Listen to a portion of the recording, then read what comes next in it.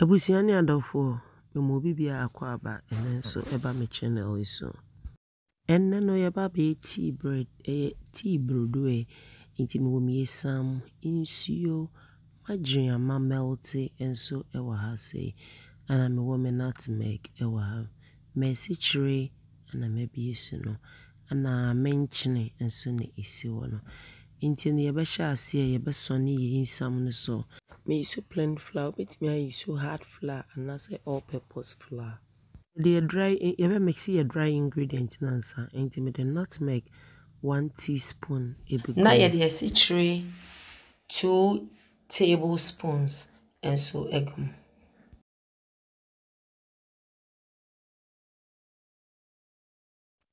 Now me the menchine and so egum. Metro measurement ni na.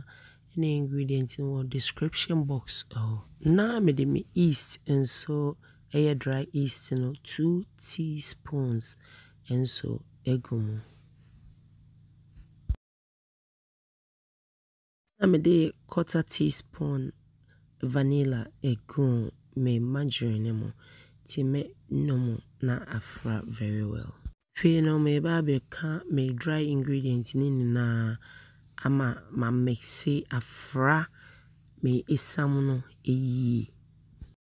na efe no mabie ekwan ato me esam no mfinfin na mahwie me margarine no egumu na me nsuo no me fa 1 cup ansa ti ye de 1 cup no mix na se esua ye de nsuo ne kakra ebeka ho eno ye better say ubehwie nsuo ni na ayeden egumu na wodo no akoye mre enti ene de kwadro na ba enya de ami yisu mensa na emo no me yisu me han mesa na me de amexe ni ye be mixe no be 5 minutes bibia efre wia na yato aso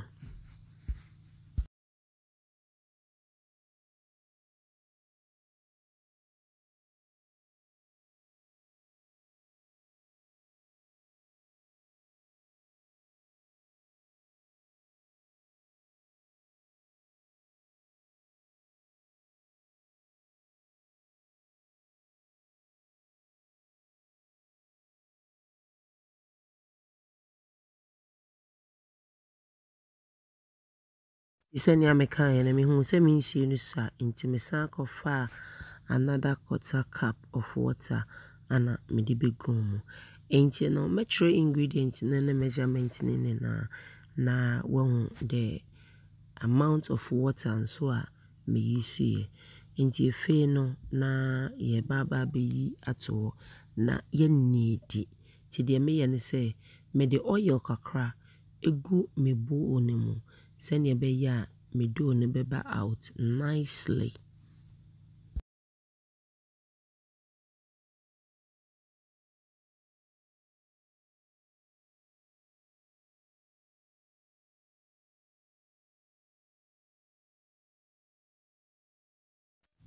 me de oil no sa because no me de oil ane needy for the first time me de oil needy ne be 3 to 5 minutes na efe no me de esam so needy enti odofo hwe senia meye no disenia me kai na hanso me de esam ane needy na me needy ne be 7 minutes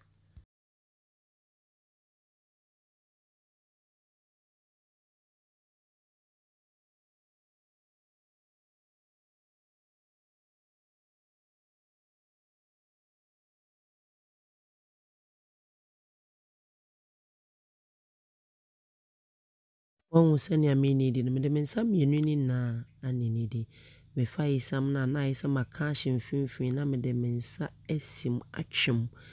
sa na me ye ya for 10 minutes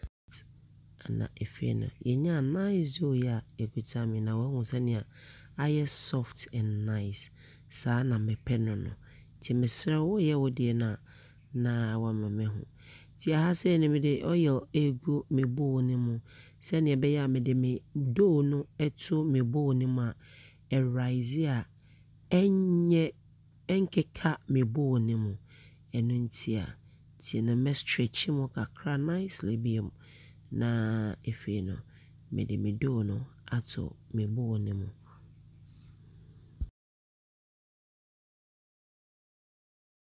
na wa reseni awdo ya very nice so say pepe me mixture no senia me pen no ana menya nti me de betum me de clean film beketa so na me de me napkin aketa so senia be ya heat na be ma no arise impese a double lap itu kakra na yeto aso entia busia for me de me oil kakra fa me bowl no ba wo betumi de ayinso afem margarine wo betumi de margarine afem na me de me sam so kakra apetipiti na if you know ma wo so na dada no pesi sam ko be bia entia busia for if ya you do no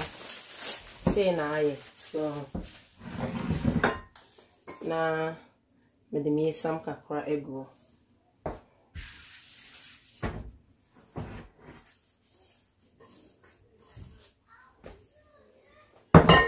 yansen ni dibiem ai yansen ni di yedo no ebiem ebusiafo ye bechemu me nsa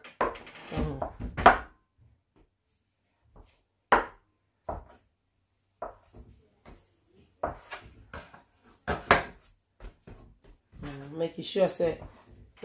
man uba try say nini na ebe yepe so ebusiafo ofa we ya say na me ye no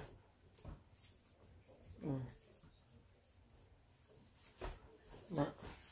organisa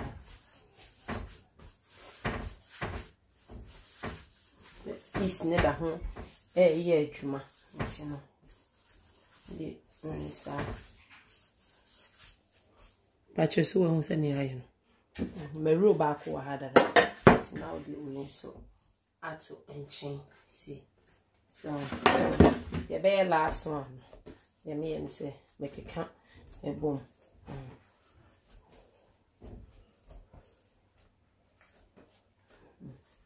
na ole wonsa emia ama na sili ti sili a now the way somewhere go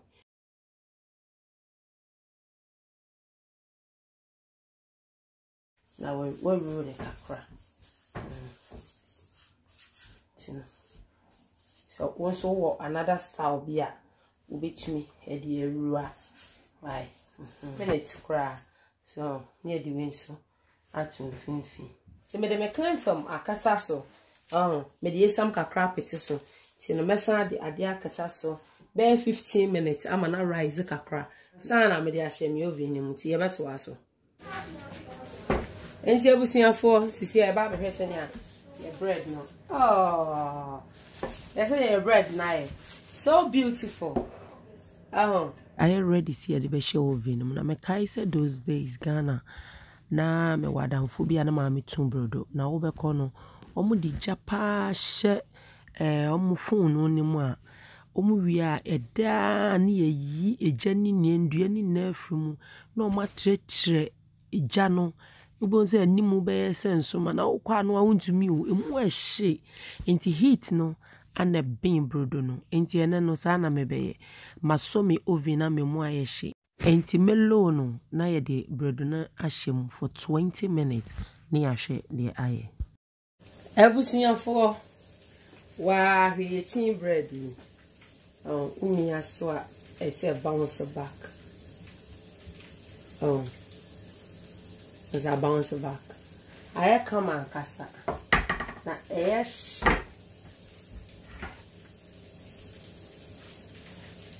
wow tea ready